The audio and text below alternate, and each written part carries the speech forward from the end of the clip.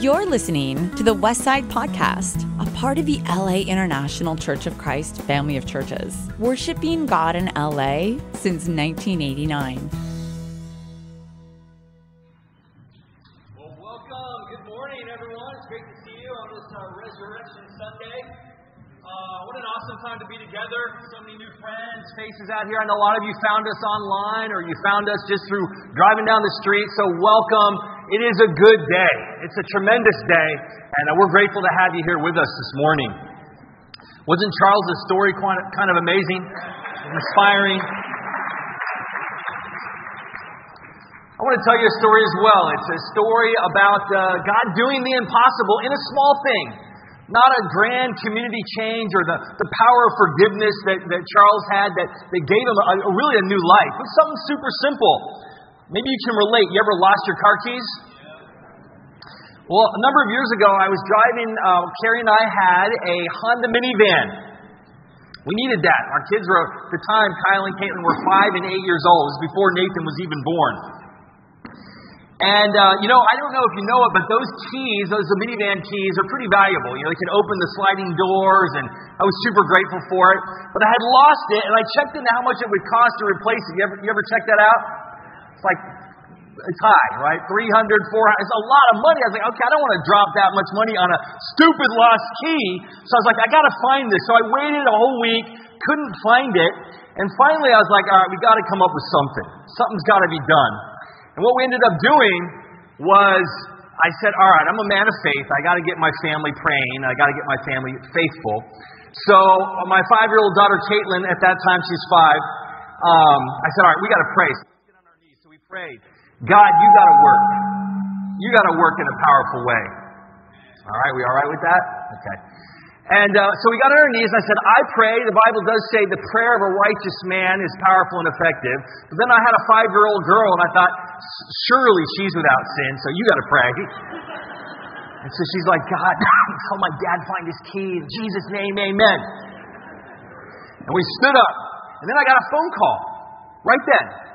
And I picked up the phone. It was my friend Lisa Burrows. And she goes, hey, Steve, I don't even know why I called you. Sorry, I must have misdialed for some reason. And I go, no problem, Lisa, have a great day. And I hung up the phone, and I immediately knew where my key was. Her and her husband had visited Carrie and I a week earlier, or 2 weeks earlier. I don't know how long ago it was before I lost that key. But when they were visiting, I had to give her husband, Kevin, something out of the trunk of my other car. And it all came back to me that when I was in the trunk of the car, I probably had the key. I probably left it in the trunk of the car. I'd already checked the trunk of the car, but all of a sudden I thought, well, maybe it slid down under the wheel well in the trunk. And that's exactly where it was.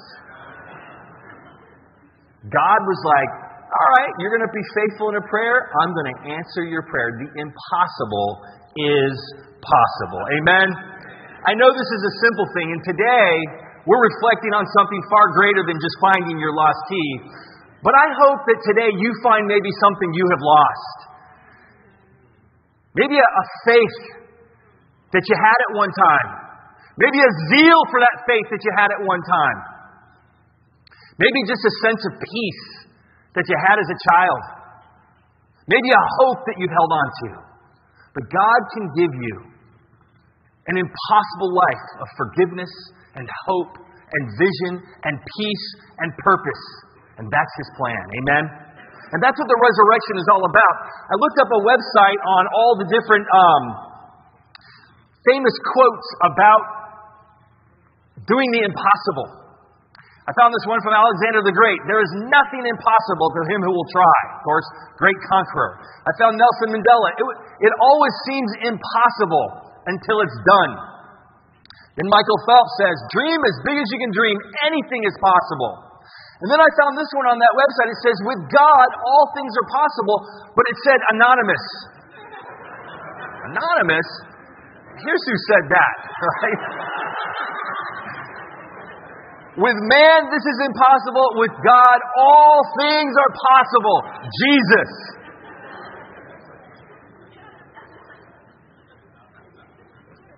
God wants to do the impossible in our lives. God makes the impossible life possible. That is what the resurrection is about. The resurrection is not just a religious tradition. And for many of us, church becomes traditional. I didn't grow up going to church really. I grew up with a sort of an agnostic/atheistic faith, not really sure what I believed. But I've been coming to church now for many years, having become a faithful disciple in my college days. But even now, it's important to not look at the resurrection as just a religious tradition. It means that all things are different. It's a historical event. It's a powerful thing. And you need faith to have this impossible life. And so today we're going through a series called By Faith. And today the scripture, the theme scripture for the Easter Sunday is Hebrews 11:6 about faith. And it says, without faith, it is impossible to please God. Because anyone who comes to Him must believe that He exists and that He rewards those who earnestly seek Him. Without faith, it is impossible to please God. But by faith, God makes the impossible life possible. And so we're going to dig into this a little bit today. But, this idea of faith in chapter 11, verse 1, we covered this, Ben hit this. Faith is confidence in what we hope for and assurance about what we do not see. I believe you all have hopes in life. Many hopes. God intends for those hopes to be brought to fruition when they originate from His Spirit, when they're hopes that He has planted in all of humanity and in you individually. Faith is confidence in this. And we're going to talk today about faith making life incredible. If you live by faith, you're going to have an impossible life. To live the impossible life, three things are going to hit. Faith He exists, faith He rewards, and faith to seek Him. Amen? And I hope today you will latch on to one of these little aspects of faith and really allow your faith to grow. Faith He exists. Okay, so without faith, it's impossible to please God, it says very simply. And I think most of us believe He exists. There are many things that attest to His existence, right? The sunrise. I don't know if you went out on the beach lately, but it's been beautiful, hasn't it? Right? I was out there on Friday morning, and you just saw the sky light up, and I was there before sunrise. It was awesome. You kind of know there's a Creator when you see the grandeur of His nature, right? When you see the paintings that He paints all over the world, He's a God of beauty. New life attests to God's reality, doesn't He? Any of you parents in here? When the child is born, it's amazing. Right? I mean, you're just blown away. How could they look partly like both mom and dad? Or just seeing the miracle of new life. A little good news for the Westside. Carrie and I, in October, will become grandparents. Our son Kyle and his wife Jasmine are pregnant. We just found that out. So, wow, a new life. God is real. You know He exists from things like that. But the resurrection is the one thing. I was a history major at UCLA. I know we have some UCLA students here. And history can give you a springboard to a value system and a way of thinking that can change everything. Especially the history of the resurrection of the Son of God. And so if you look at the history and the evidence is out there, it's tough to explain away. Right? It's tough to explain away. There clearly was an empty tomb. And there clearly was sightings of Jesus by over 500 witnesses, the book of 1 Corinthians says. It's a true thing. His resurrection was real. And He wasn't just a spirit that resurrected. His physical body resurrected. And it resurrected in some kind of new physical way. Now, this is the amazing thing. A lot of us might think, hey, knowing God is about believing in Him. And then when you believe in Him, when you die, you float off into heaven. That is not what the Bible teaches. Jesus resurrected in a physical body. But it was a new kind of physicality. It was spiritual and physical merged together in some miraculous way. He could appear through walls. We'll read a scripture about that a little later. Right? He could eat. But He could also just evaporate straight into the heavenly realm. which is really right in this room. The heavenly realm is right here. There's simply a veil between what we see and experience and the heavenly reality. And someday, God will recreate all things. And He'll resurrect each of us that have faith in Jesus to a new kind of physicality where He combines the spiritual and physical. He's not discarding His creation. His creation is good. Amen? N.T. Wright wrote about this, great New Testament scholar. He wrote an 800-page book called The Resurrection of the Son of God. And he went through every bit of history you could ever imagine to prove and talk about what was going on. And here we are, 2023, talking about the resurrection of Jesus in the Westside of Los Angeles. Why? Because it happened. Right? He said in order to explain, historically, all the early Christians came to the belief that they held, that Jesus had been raised. We have to say at least this, that the tomb was empty, except for some grave clothes, and that they really did see and talk with someone who gave every appearance of being a solidly physical Jesus. Though a Jesus who was strangely changed, more strangely than they were able fully to describe. The history books, the evidence that exists, make this irrefutable. I do want to show you a funny video to make the point.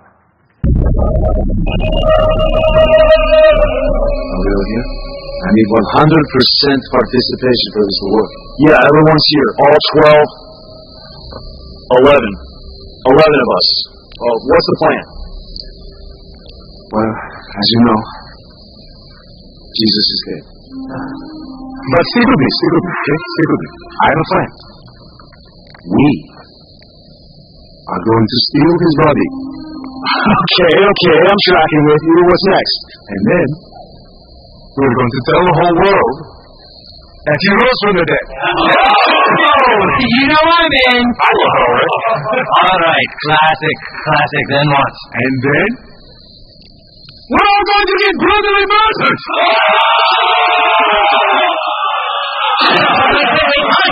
Could you go over that last part real quick? Oh, what? We get murdered. What's the problem?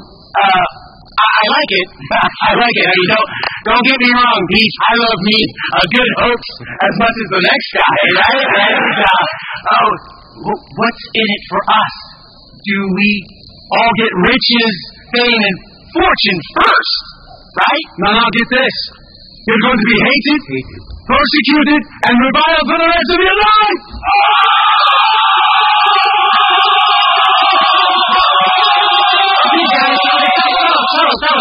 Look, I'm trying to be missing something here, right? Okay? I mean, why on earth would we do this? Can we start over? Okay, we'll start from the beginning. Everybody for John, the beloved disciple. So, okay. All right. Okay, so it makes the point. Why would you die for a lie? The evidence is real. The world has been changed. No one has affected life on this earth as much as Jesus Christ. And His resurrection is historically true. The question for you is, do you have faith that He exists? And if He resurrected, you know Jesus can hear you, see you. Somehow He can cross that veil from the spiritual to the physical.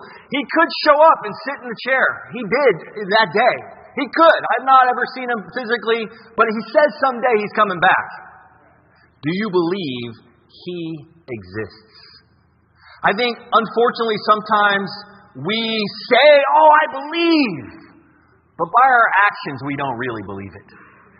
I'll share an example of my own, failures as a husband sometimes. Sometimes it hasn't happened that much lately because I think I'm getting better. Amen.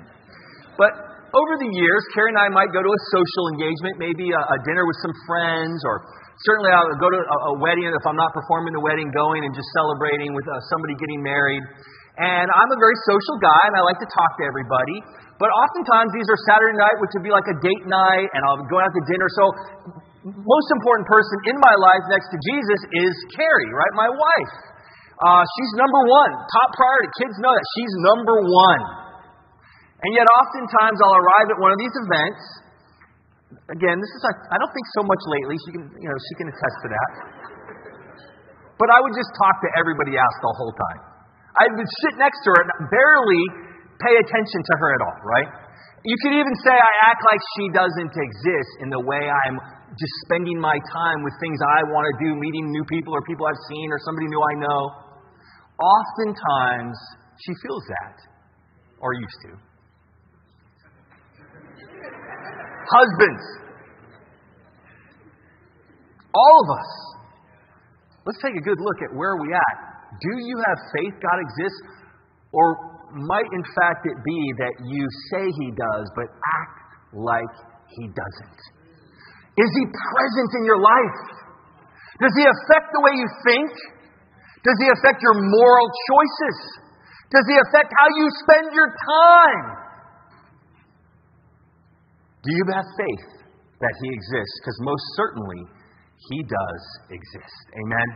I hope today on Easter morning, as we reflect on the resurrection, I want you to be challenged a little bit to think about, am I living a life that reflects the resurrection? Am I living a life that says He does exist? And I believe it, and you can tell by the way I live. Amen? Point 2. Let's go to the next one, guys. Faith He rewards. See, without faith, it's impossible to please God, because anyone who comes in must believe that He exists and that He rewards. Right? He rewards. That serving God is not an empty endeavor. Your labor in the Lord is not in vain. Because anything good that you do, He's not going to forget. I tell artists this often. Hey, if you create something beautiful in the glory of God, if you do anything to the glory of God, it's not forgotten. It's going to be brought forward into this new creation. He does reward us all kinds of ways. I don't have time to go through all His promises. That's a whole different sermon. But He does reward us in some amazing ways. One of my favorite verses, I do read this oftentimes in weddings. Delight yourself in the Lord, and He will give you the desires of your heart. What is God going to reward you with? The desires of your heart. But what kind of desires? If you really find your joy in Him, in knowing Him, praying to Him, serving Him, learning about Him, walking with Him, like Enoch did, we talked about that last week, and God actually took him off the earth. When you truly delight yourself in Him, He gives you the desires of your heart. But those desires become originated and molded by His heart itself. Your desires end up pleasing Him. And why would God not give things that He wants for you to you when you desire them? But if your desires are self-oriented, hurtful, if your ultimate desire is power and money for the sake of vanity and domination, God may not be too pleased with that. He gives grace to the humble and opposes the proud. He's not going to give you every desire of your heart if it originates in a self-gratifying, self-glorifying way. Do you want a partner in life? I think a lot of us do, right? A lot of us want to get married. A lot of us are married in here, right? It's a great victory. Last week was a fantastic joy. Got to do the wedding of Oscar and Jess. They're on their honeymoon right now. You know, the scripture does say a man will leave his mother and father and be united to his wife. And that is a deep desire that a lot of us have. God made us to want, the scriptures teach, unfailing love. And He's brought that quite often in here. So it's an incredible blessing. I know there's probably even more than I have written down, but I was thinking about the weddings just in the past couple years. Certainly Oscar and Jess just recently, Chanel and Abraham, Seth and Marley, Chuka and Robin got married, Robin and Elizabeth, Nick and Gus got married, right? Garrett and Carolyn, Aaron and Melissa, Justin and Emma. We got coming up, we got EJ and Rocio, Erica and Joe, Billy and Wynn, his wife's out, or his fiance's out in the Philippines trying to get her visa approved, and Jay Holbert as well, his wife's out or his fiance's out in Indonesia. I mean, God's doing these miracles in young people's lives to grant the desires of their heart. That's just one small reward I believe He gives. The biggest one, ultimately, is this. While they were still talking about this, Jesus Himself stood among them and said to them, "Peace be with you." They were startled and frightened, thinking they saw a ghost. He said to them, "Why are you troubled, and why do doubts rise in your minds? Look at my hands and my feet. It is I myself. Touch me and see. A ghost does not have flesh and bones, as you see I have." Right? He appeared to the guys. They weren't sure what to make of it. He showed up right in the middle of the room. It just says, they were talking, all of a sudden He just stood in there right among them. And He said, "Peace be with you." Peace. In John, He says, "My peace I give to you." This morning, do you have peace? Because that's what God wants us to experience. He also says in John, "In this world, you will have trouble." But He says, "You will have peace in the middle of trouble when you are with me." Amen? That's God's ultimate promise. I think that as we go about our lives on earth today, achieving, accomplishing, relationships, serving, all the things we do, He wants us to have a peace that passes understanding, that comes from realizing what really matters. And relationships matter. Love matters. People matter. God matters. Eternity matters. And every one of us can be controlled by a fear of death. We don't really know what's going to happen because all of us in here, we haven't died yet. But Jesus did die and resurrect. And He puts us at peace because He says, "I am preparing a place for you." But He's calling you to live a life of faith. Peace in this world can be attainable in your heart, although I don't think it's going to happen in the geopolitical situations going on out there until Jesus returns. But you can have the peace that Jesus wants to reward us with. Amen? 3 people who added that peace just this past 2-3 weeks. We got Jonathan in the campus. Right there in the middle is Charles Peralta got baptized on Friday or Thursday. It was awesome.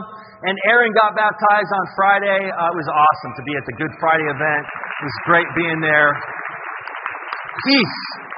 A peace that passes understanding. God has that in store for all of us. Last point as we close out before we take communion. A faith to seek Him. See, without faith, it's impossible to please God.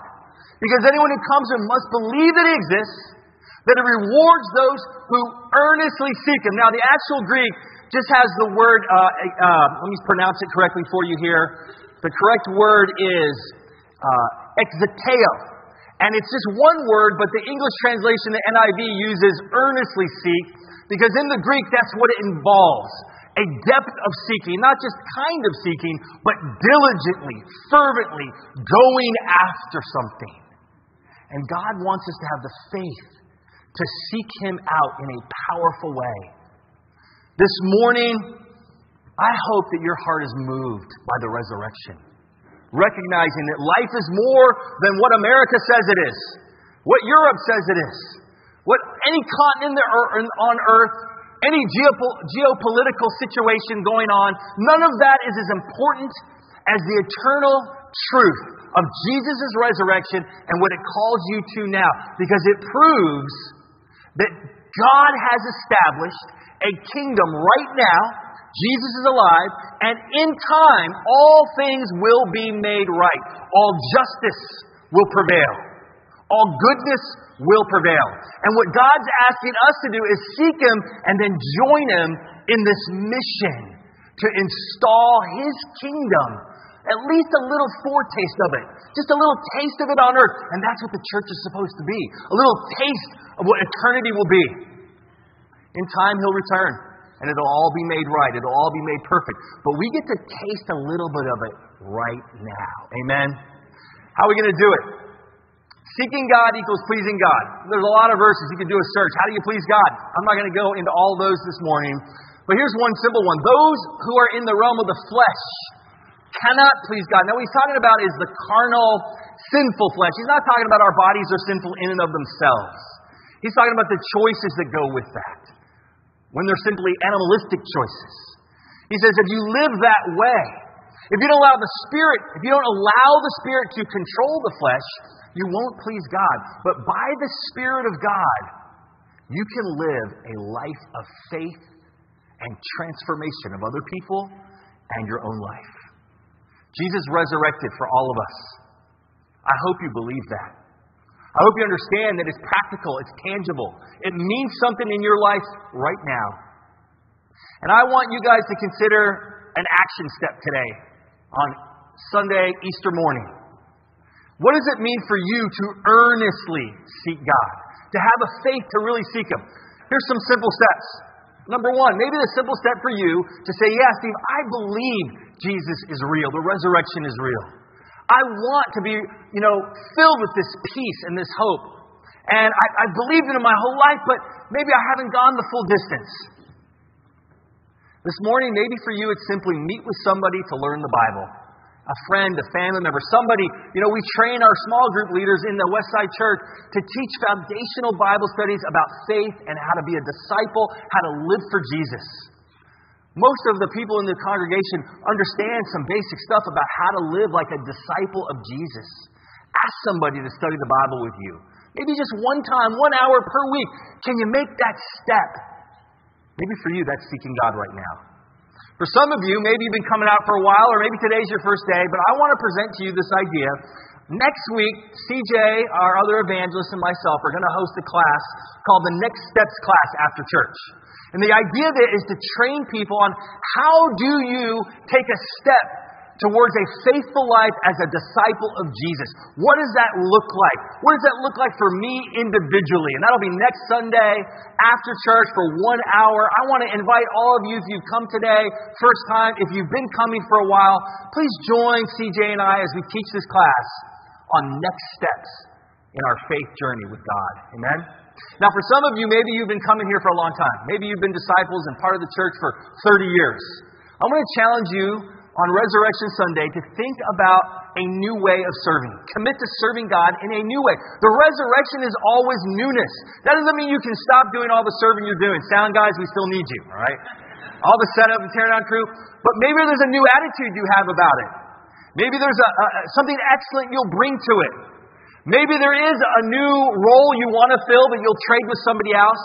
But I want to challenge all of us to have a faith to step out and to serve God in some new way.